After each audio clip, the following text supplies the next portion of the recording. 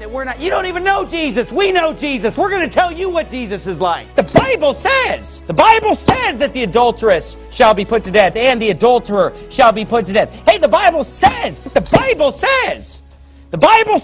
the adulteress shall be put to death. The Bible says. Man, the title of my sermon tonight is The Person of the Holy Spirit. Now, of course, we know that God is made up of... No, God is not made up. For God have no beginning, nor end.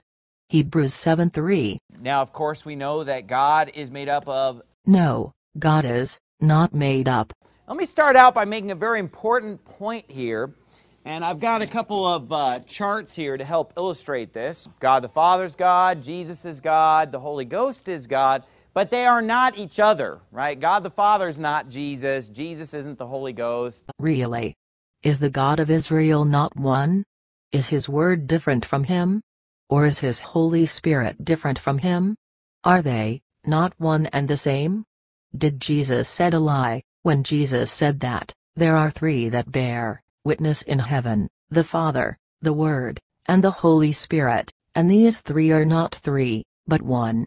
1 John 5:7. So, why am I bringing this up? Okay, the reason I'm bringing this up is that Jesus Christ was a man, right? He's the Son of Man. No, not right. Jesus is not Son of Man, for Jesus is not from Adam, but from Himself. He came here, not from Adam, but by virgin birth. Because the Jewish Pharisees used to call Jesus Son of Man, that does not mean that Jesus is Son of Man. So, why am I bringing this up? Okay, the reason I'm bringing this up is that Jesus Christ was a man, right? He's the Son of Man. No, Jesus is not a man. Neither a son of man, which means son of Adam. In fact, He was in this world, and the world was made by Him, and the world knew Him not. Just like this false pastor knows Him not. John 1:10. So Jesus had a soul, right? We got a soul of Jesus, right? And we've got a body of Jesus. Because, I mean, if he's a man, he should have this whole package. He wasn't just a body walking around with no spirit and no soul, right? We know he had a soul because it says his soul was not left in hell, right? And then his body didn't see corruption.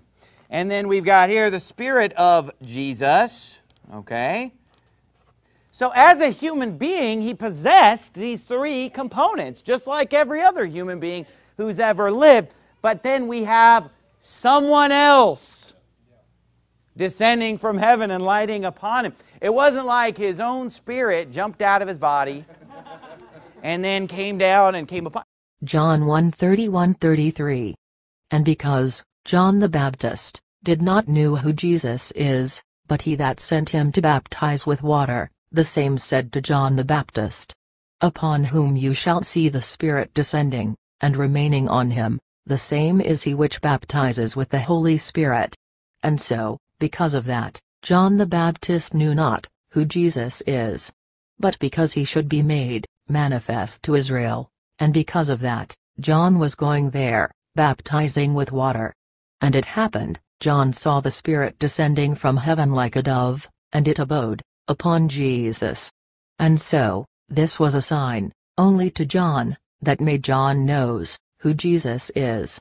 John 1:31-33. It wasn't like his own spirit jumped out of his body and then came down and came upon. No, because Jesus gave up the ghost on the cross, right? That's His Spirit.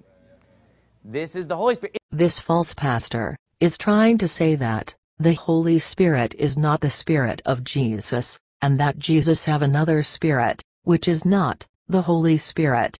And that means that this false pastor is saying that the Bible is a lie.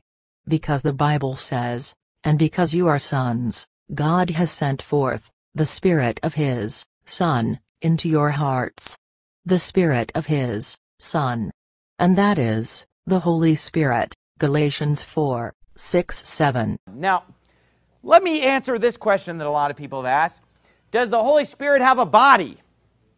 Now, the answer to that, if we're talking about a flesh and bone body, is obviously no. Really?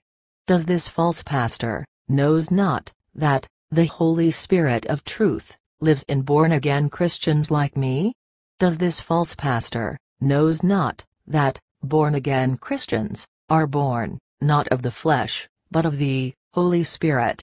Does this false pastor knows not that because, as many as received Jesus, to them Jesus gave the power to become sons of God, and because of that, God has sent forth the Holy Spirit of His Son into my heart, John 1:12 equals Galatians 4:6-7.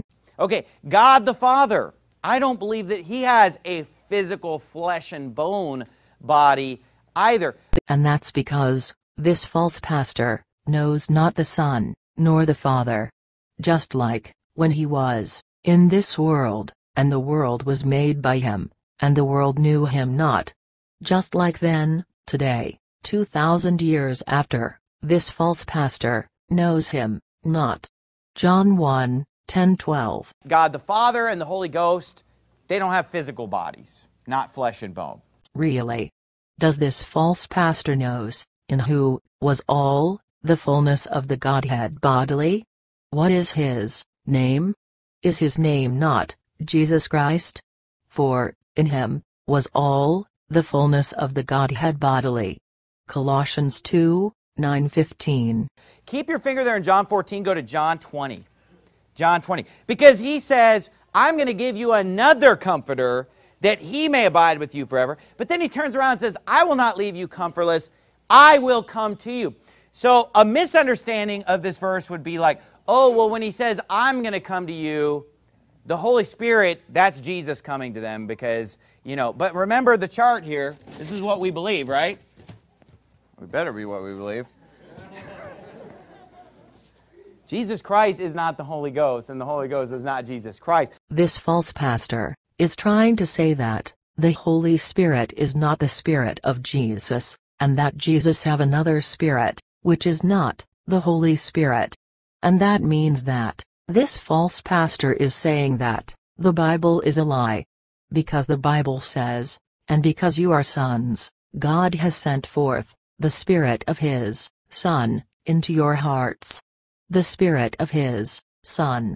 And that is the Holy Spirit. Galatians 4:6-7. It says in verse 7, you know, the Comforter will not come unto you, but if I depart, I'll send Him unto you. Okay. Why? Because He's a third person, that's why. Why? Because He's a third person, that's why. That's why. Again, this false pastor is trying to say that there are three that bear witness in heaven, the Father, the Word, and the Holy Spirit, and these three are not one, but three persons. And all of this, that this false pastor is trying to say, is not true, but a lie. 1 John 5:7. Let's look at verse number 13. It says, howbeit when He, the Spirit of truth, is come, He'll guide you into all truth. For He shall not speak of Himself, but whatsoever He shall hear, that shall He speak. And He will show you things to come. He shall glorify Me, for He shall receive of mine, and shall show it unto you. All things that the Father hath are mine. All things that the Father hath are mine. Exactly. For he that have seen Jesus, have seen the Father. John 14:9. There's God the Father, there's Jesus, there's the Holy Ghost, and that the Trinity, you know, is the explanation that is biblical, is biblical. Really? Where? In the Bible? This false teacher must be confused, for his another gospel of three gods must be in the book of Shakespeare. But there are people out there who deny these truths. And one of the scriptures that I've heard oneness Pentecostals use or other Trinity deniers use is Ephesians chapter 4. And they come up with this ridiculous argument, there's only one Spirit!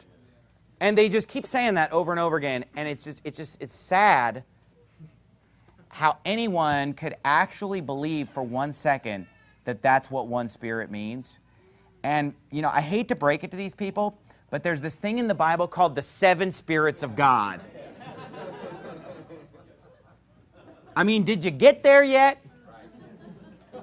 Because God has 7 spirits. So, according to this false pastor, If the Holy Spirit is different person God, of three Trinity gods, and there are 6 more different spirits of God, that means that, according to this false pastor, there must be 8 gods in heaven. There's one spirit. One spirit doesn't mean that God doesn't have 7 spirits, because he does. Oh, there's 3 different spirits? I see those 3 spirits, and I'll raise you 4. And, you know, to sit there and say, there's only one spirit, one spirit, one spirit. There's 7! It's just madness. It's bizarre. Yes, it's madness, for this natural man receives not the things of the Spirit of God, for they are foolishness unto him, neither can he know them, because they are spiritually discerned. 1 Corinthians 2:14. But that's okay. If this false pastor can go to Isaiah 11, he can see who the 7 spirits are, for those 7 spirits from Revelation 5:6 are in Isaiah 11. So the Holy Spirit's there to guide you into all truth. Well, one thing that Jesus Christ said, he said, my sheep hear my voice. Exactly. And the voice of Jesus said, he that have seen me, have seen the Father. Does this false pastor can hear the voice of Jesus Christ? No, not at all. It's the fact that a saved person hears what God says from his word, and they don't go off the cliff into just damnable heresy. Exactly. A born-again person will never preach 3 gods Trinity madness. Never. You know, I do believe that it's possible for people that are saved to goof up on their doctrine. Look, we've all goofed up on doctrine. This false pastor believes a lie. But I am not surprised at all. For this false pastor hears not the voice of the Lord, and because of that, this false pastor knows not the Son, nor the Father. If somebody rejects a portion of the Bible, they're not saved. Exactly. Just like this false pastor rejected the word of the Lord, for the Lord said, he that have seen me, have seen the Father, John 14:9. John chapter 16 verse 13 said that he, the Spirit of truth, will guide you into all truth. Exactly. This false pastor shall go back and ask Jesus Christ to baptize him with his Holy Spirit of truth, for what good is that for this false pastor, to read the Bible, and understand nothing? John 14:26.